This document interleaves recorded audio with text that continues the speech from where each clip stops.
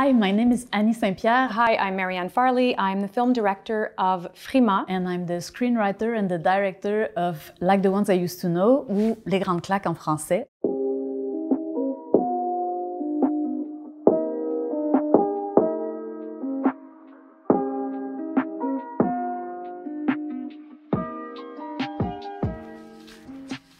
Marianne. Yes.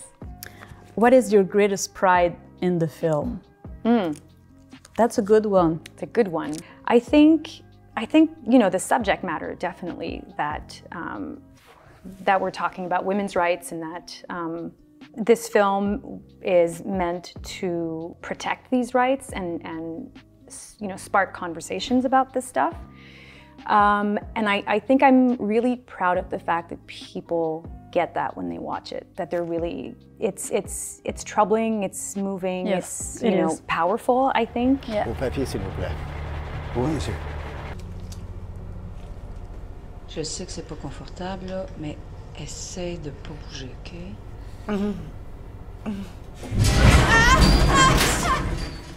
And it's very different from Marguerite, my other film, where it was the complete opposite. It was like people were moved, and you know, a very soft film, very sweet film.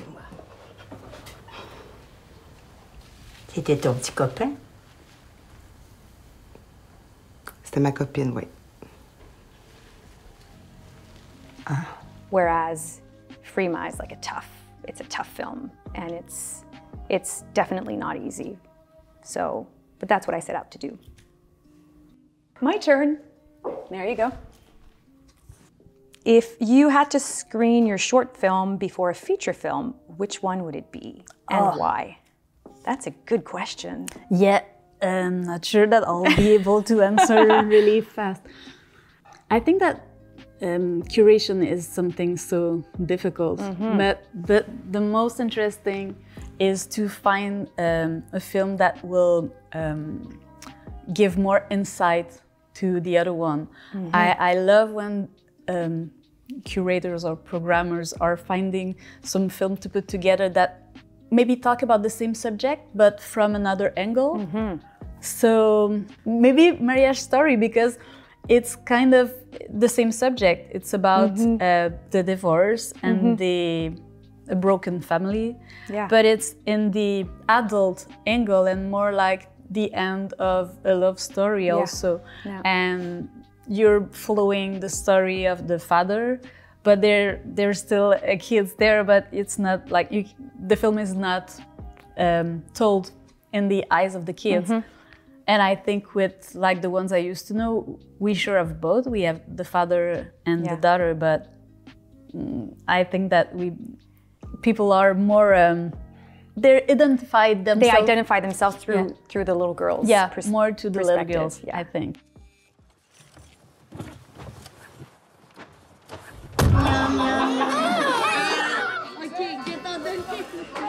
T'es-tu prête? Et où ta valise? Papa, Quoi? faut que tu reviennes chercher Mathieu de toute façon demain, hein?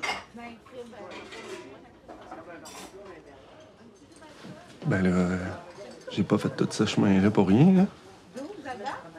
Hein, je veux dire, Noël, c'est fait pour être avec ses enfants. Jean-Marc ira te les porter demain matin. Ils dormiront avec le cousin, c'est tout. OK? It's a great film. Yeah, It's a great film. It's a really beautiful film. I think that would work, actually. Yeah. Maybe we should call Noël back and say, can the film come out again? And can we put like Les Grandes Claques before the... Okay, Marianne. Why did you choose to be in a near future? The reason I decided to put the story into the future is really because you know, I wanted to tell women that this is not just something that's in our past, but it's also something that could eventually come to be again. So I didn't want people to say, thank God we're past that, because you know, I don't believe that we are, unfortunately. So, so that's why for me, it was really important to set it into the future. And then there's L'Événement, the film that came out, the French film, that won at Venice Venice Film Festival, and that one's set in the 1960s or 70s. And you know, one of my favorite films is 4 months, 3 weeks, and 2 days, and it's a brilliant film. Yeah. And I didn't want Frimas to be like the short version of that. So that's why for me it was really important to make a different film and to have, I wanted Frimas to have its own statement, which is like a call to action. You know, we have to really protect our rights. It's happening, unfortunately. And it works, really. Thank you. It's a brilliant idea. We can talk about it again. Yeah. We've seen it. So it's my turn, Yeah, right? it's your Okay. turn. Okay, nice. Annie, who are your biggest inspirations when it comes to film directing? Those are tough questions. They're very tough. I'm glad you got that one. I just have all the question of name dropping. Who are you most inspired by? Yeah, that's difficult. It's certainly not just one person. Yeah. I would say Agnès Varda, I think, because it's not only her work, it's really her process also. And I find that she did a lot just to erase borders in her cinema, borders between documentary and fiction, and borders between her subject too. Yeah. And I find that really, really inspiring. I think that she's, and in all her ages, and I mean in all her life, during all her life, and she was more about films than career, I think. Yeah. And I think it just talked to me.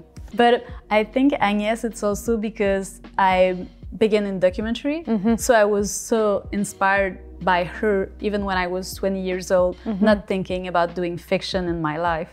And then when it changed a little, and when I was like, oh no, but I want to do this thing, and it's not possible in documentary. I can't control my language as well as if I have like the possibility just to say, hey, stop, do it again. Do it again.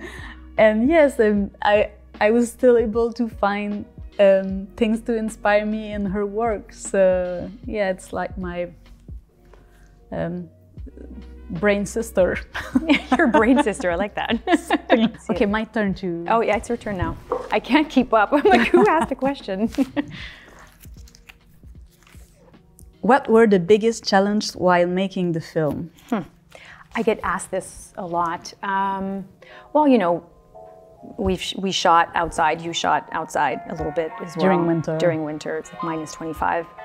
That was definitely a challenge. I think for me, the biggest challenge was, you know how this goes. You write something and it really works in your mind. You're like, moving truck, it's gonna be fine. We'll figure it out. And then you have to figure it out. So that whole thing where, you know, we had finding the meat and making sure that the meat wasn't gonna spoil, that we were gonna be able to give it to people, to actually feed people, because that was really important to us. That was a challenge. The whole truck moving as, you know, the stories moving along was really challenging.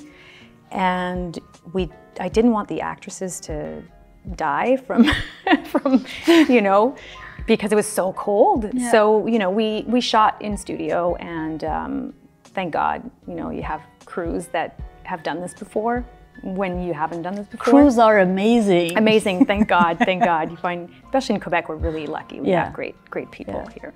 But just the fact that we are having crews. Wow. I know. It's just, for me, it's a revelation every time. It's tough. I think that's what directing is. Like, the bottom line for me is you're on set, you have a million problems come your way, and you have to solve all these problems, you know? So I think that's why we have to be quick, and at the same time, then your head doesn't get in the way because you don't have time to think about it. No. So I think that's where creativity also arises. Yeah, intuition. Intuition and all that stuff. So that's why you prep really well, and then you sort of forget everything and you just dive in. So yeah, it happens quite a bit. I have to say, thank God, because if it didn't, that would be difficult, you know? My turn. In your opinion, what is the most important quality of a film director? Oh, okay, we can do that fast. Curiosity. Yeah, that would be, I think, the most important quality for me. Just in life in general, because I don't know, you have to keep this fascination for human, for nature, for colors, image, sound, music. You have to want to know always a little deeper what is under what you're seeing. So you have to scratch a lot of things. Yeah, you have to go beneath the surface and scratch, Exactly, because if you don't do that, for sure, like, you will not be able to do any interesting movies. So I would say curiosity. That's a good answer. And even on the set, like, everything is written, everything is like set. You're going there, there's still something to discover in every scene and every dialogue. So I would say curiosity. Oh, it's my turn to pick a question for you. I hope it's an easy one. Yes, that's a good one. Okay, good. Define your film in 3 words. Oh, jeez. That's a hard one. Oh. So I'm just gonna come out with it's 4 words. I'm okay with that. You're okay with 4? Yeah, okay. I can give you 4. I would say, it's a weird answer, but I'm gonna say it anyways. The cold is here would be the words that are. So I was gonna go, the cold is near, it's like coming, but it's But that's here. fantastic, you did a sentence. I did. I didn't ask for a sentence, just No, 3 words, and you give me more. Oh, yeah. I was like, am I gonna say a sentence or 3 words that have no like connection? Which is why we chose Frimas as the title. Frimas means a thick fog that turns into ice as it's falling down, which, you know, that's why we kept it in French, because in English it would be frost, which is too close to frozen. But that's how I see this whole thing about women's rights and abortion rights, where we're blinded by the fog, but it will eventually turn into ice, which is what's happening, in my view, with when it comes to abortion rights.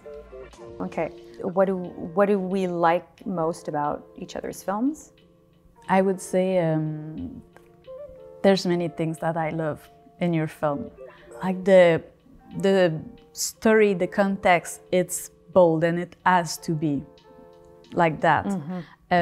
But the way the actors are playing is so delicate and it's precise, and they make us feel everything that we can't see. Oh, because I'm gonna say the same thing about you now. Again, I could say, like, visually the film is stunning, and just like the choices, you know, your shots, and that goes without saying. But there's something so genuine in the acting, and, you know, I know that exactly what you were saying about the mother, you know, the mother is not like one-dimensional. She's complex. She's a good mom. She's, you know, she cares for him. At the same time, she's trying to, you know, create a separation between the two of them. She has this new man in her life. Like, all of that is really complex and beautiful. There's nothing cliche about any of the characters, which I find really beautiful. And, you know, I think you have that in intelligence. It's more than intelligence. It's also, you know, intuition, where you see things that most people don't see, and that's what you're bringing to the screen, which I find incredibly beautiful. Yeah, that was the same thing for. It's me obsessive. Do you want another question? No, do you?